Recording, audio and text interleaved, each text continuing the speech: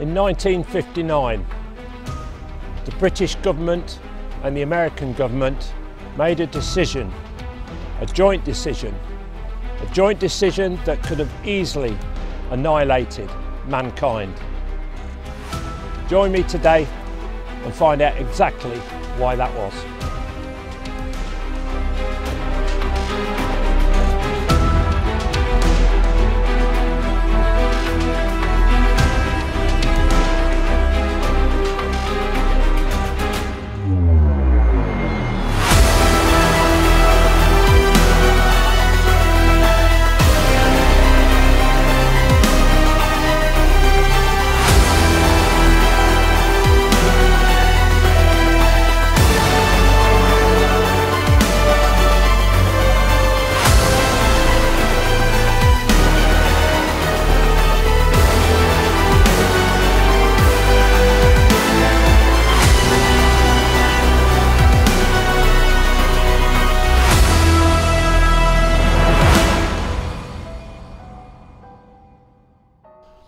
Greetings and welcome to Kim Discovering History.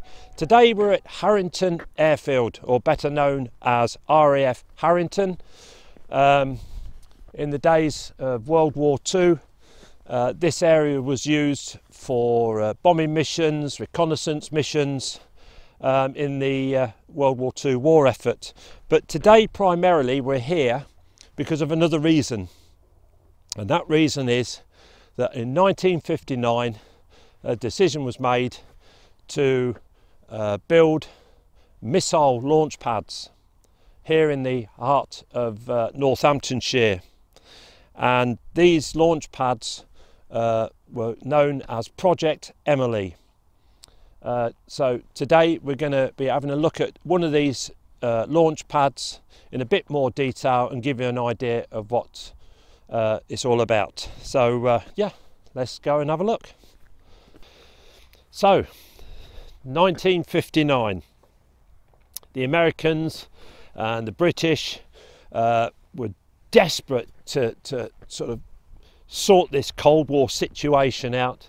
They needed some form of deterrent, and the days of the Vulcan bomber flying over, dropping bombs was pretty much going out of fashion. They needed something quicker, more responsive, and dare I say it, more devastating.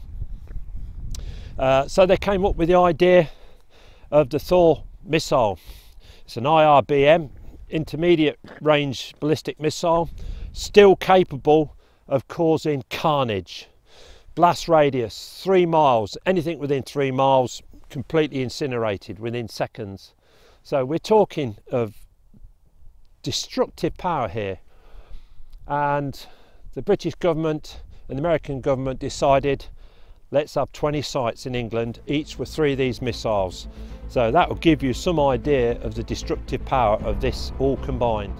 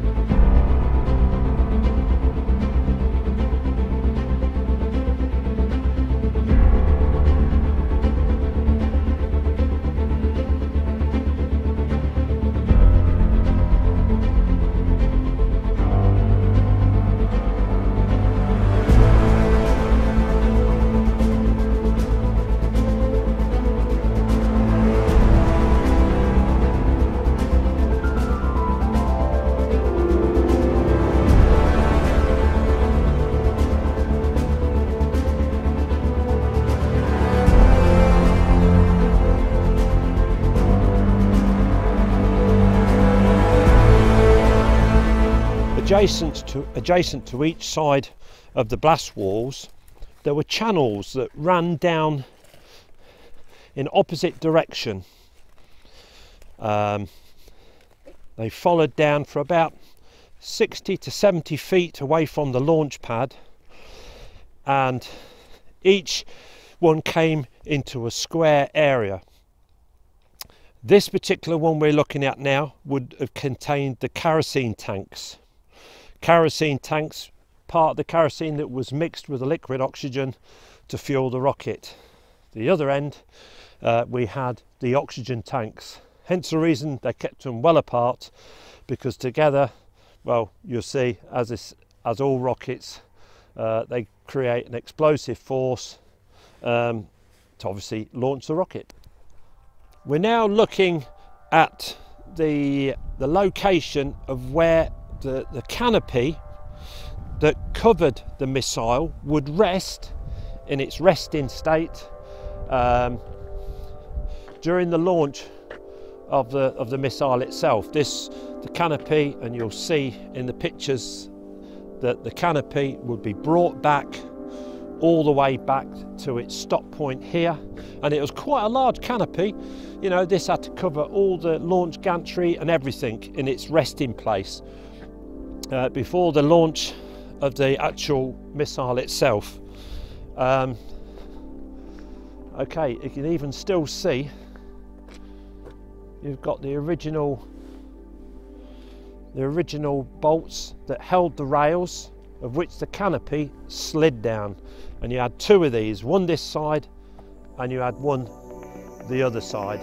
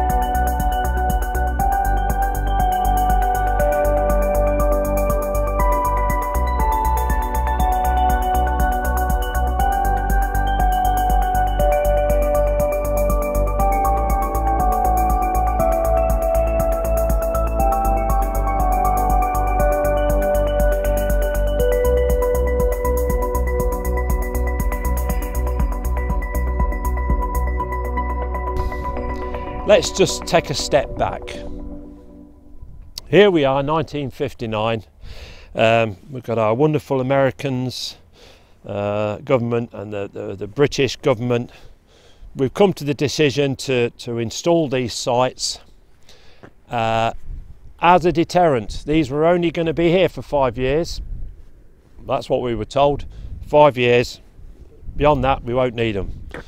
Well, we certainly wouldn't need them if they'd fired them off, because we won't be here talking about it. But the destructive power, 60 warheads zooming off to Russia. Now, we're not going to think for 1 minute that that's it, because then there would probably be 1,000 times that many coming back. So we knew that once these were fired, that would be the end. And I won't be here talking to you, and you won't be there sitting in your comfortable chair or on your train watching this video, or wherever you are, you wouldn't be here.